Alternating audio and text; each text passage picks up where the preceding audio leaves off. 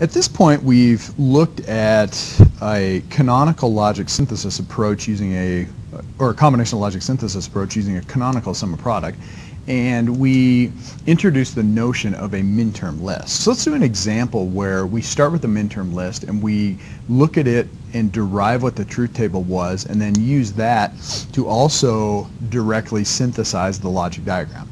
So let's take an example where we have three inputs into our system, A, B, and C, and what I'm going to do here is I'm going to take the truth table and I'll leave it blank for now. Okay, so I'm going to take the row, and I got my truth table, and everything's blank in there.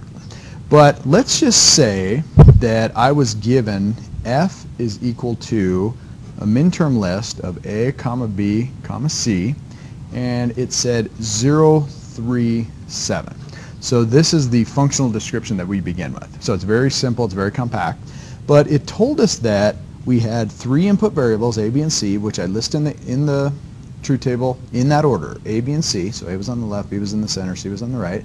And then what I do is I know that I have an output of a 1 on rows 0, 3, and 7, and I know that my output is called F, so that's why I listed F right there.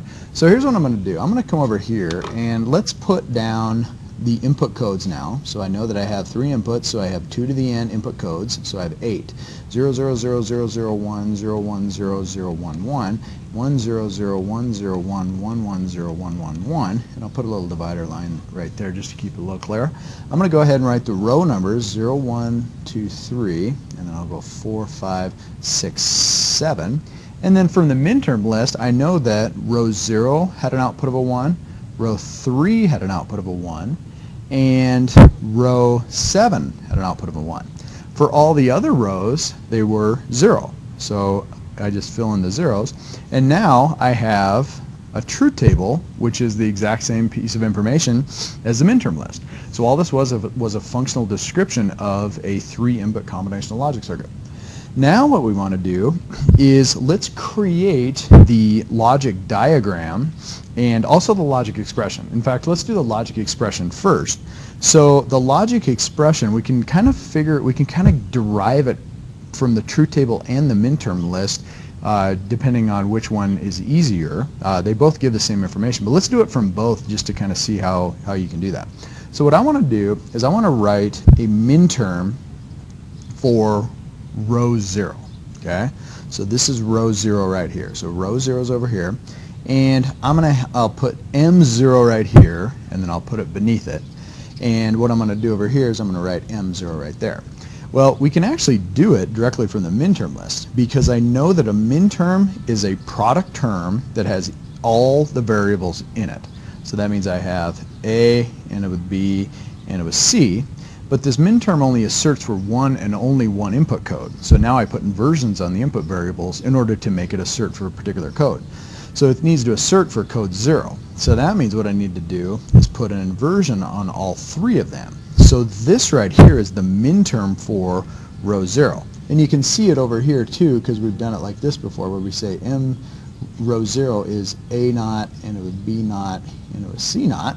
And so this is what it ends up being. Okay, so then if we were doing it from the truth table, we would come over here and we would now write the minterm for row 3, and we can see here that it's 0, 1, 1, so I need A naught, and it would B, and it was C. So that corresponds to minterm 3. If I wrote it like this, I would have simply A naught, and it would B, and it was C. And now finally we go to row 7, and let's do it from the minterm list this time. So now what I'm going to do is I'm going to have row 7, the minterm, and I have a minterm which is a product term which contains each variable in the system. So I've got A, and it would B, and it was C, and I need it to assert for one and only one input code. So row 7 is code 111 when you have three input variables. So that means that I don't need any inversions on this. So this ABC will assert for 111 and only 111. So now let's complete our truth table just so we have it. So M7 is equal to A naught, or A, and it would B, and it would C. So I have my three inputs, I have my three minterms. They're going to produce ones for these three codes and only these three codes.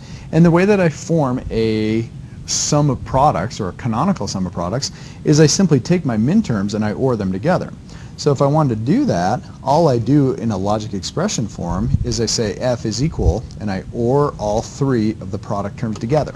So right here now I've created my logic expression. So this is the logic expression, and it is in a canonical sum of products form. So you have product terms that are summed together. Now I can take that and I can directly create the logic diagram. What I'm going to have is, I know that I have an OR gate that is going to have three inputs. It needs an input for each of the three product terms. So let's go ahead and write my OR gate right here.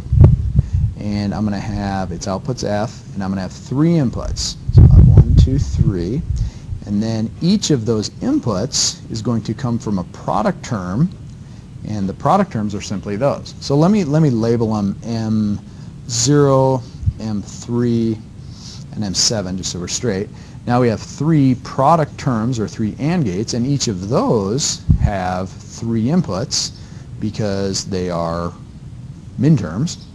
And so then what we do here is, I'm going to draw it as A, B, C, A, B, C, A, B, C, and I just simply insert the inversions on here. And let's do it this time with using an inversion bubble. So let's do for minterm 0, which is going to be A naught, B naught, C naught, and then over here I'll have A naught, B, C, so that's minterm 3, and over here I'll have A, B, C. So this now over here is my logic diagram. And it's perfectly acceptable to draw it the way that I drew it. One thing that you notice right away is that we have A naught right here. We also have A naught right here. So in reality, when you go to implement this, you probably would have A come in, go through an inverter, and then produce A naught, which could then be used by multiple minterms. But we can do that minimization later. It's the most important part is to just get the logic diagram in its form, in its sum of products form, and then take a look at how many gates and how many inputs on the gates it actually used. So this is an example of how we can go back and forth between all these equivalent descriptions of functionality. And in fact, we now have 4 unique ways to describe the functionality of a logic circuit, a combinational logic circuit. One is the truth table. The second one is the minterm list. The third one is the logic expression. And the fourth one is the logic diagram.